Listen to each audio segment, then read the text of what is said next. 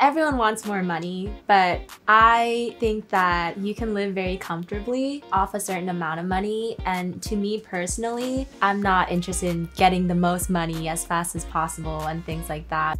I feel pretty comfortable with the salary that I'm making now. I think as a teacher, I wasn't making that much anyways to begin with, so I've always been used to kind of being on a budget, and it feels very doable for me.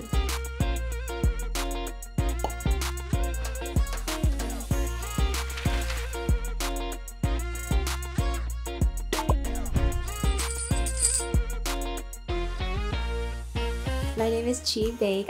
I'm 26 years old, I make $27,000 a year, and I live in Seattle, Washington.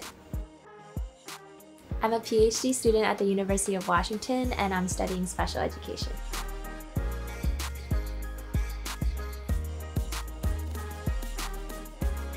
So I decided to take on an extra role as a grader to make some extra money. It pays about $26 an hour, and I work about 10 hours a week, and basically I'm just grading papers for an undergraduate class.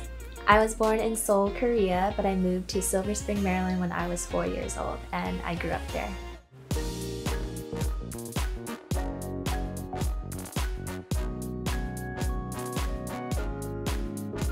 When I first decided that I was going to switch to teaching, my parents weren't thrilled, but it is something that I knew I wanted to do and it was important to me. But knowing that teachers are not very well compensated, I think that definitely pushed me to think about higher education even more and pursuing higher goals.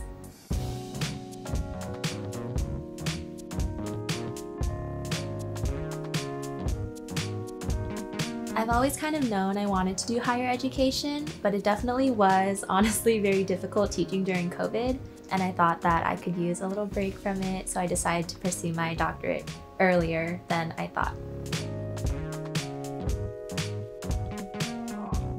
Education was always really highly valued in my family, and also personally, I just like school. I'm kind of a nerd. Growing up, my family did struggle with money a little bit, and they definitely were savers and we saved a lot.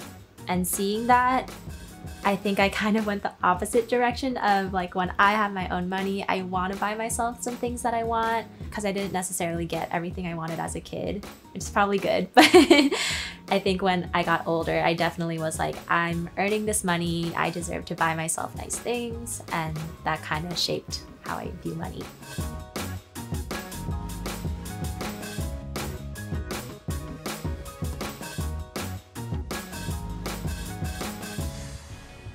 I do not like to cook, but because of my budget, I've been doing HelloFresh meals, and I know that's a little bit more expensive than me going to the grocery store, buying my own groceries and cooking, but because I feel like I don't have that skill set, the HelloFresh meals I think definitely are worth the money in my budget. In terms of eating out, I definitely eat out a lot less than I did back home. I think that life is short and we should enjoy it.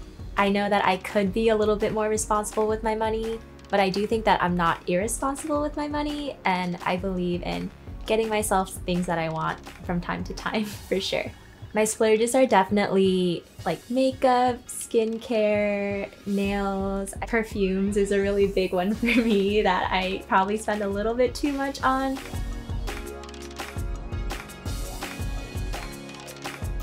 But it's something that makes me happy, and I think it's worth it. So right now, I'm not really saving any of the money that I'm getting. I do have some credit card debt.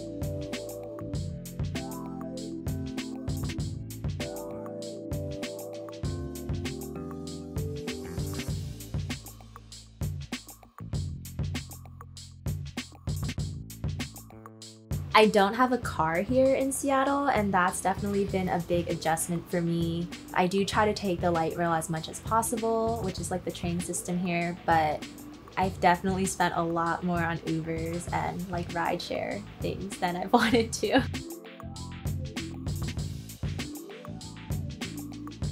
Therapy is an important expense for me. I grew up in an environment where I think there was a lot of pressure, and that definitely has affected me. As I've gotten older, I think I've seen more about how it's affected me. My dad is a jeweler and my mom has always stayed at home. And my brother is some sort of business consultant. I'm close to my family in a traditionally Asian way. I help my parents with little things like paying traffic bills and stuff online that they can't do on their own.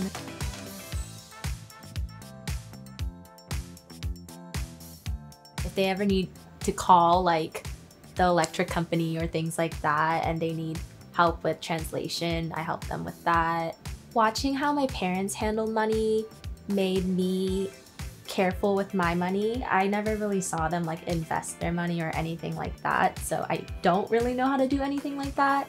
And I do rely heavily on my brother for that sort of advice, and I think he kind of learned on his own. I have almost $70,000 saved in my retirement accounts because on the advice of my brother mostly, when I was teaching, I put about 30% of my income into my retirement, and that was across the 4 years I was a teacher.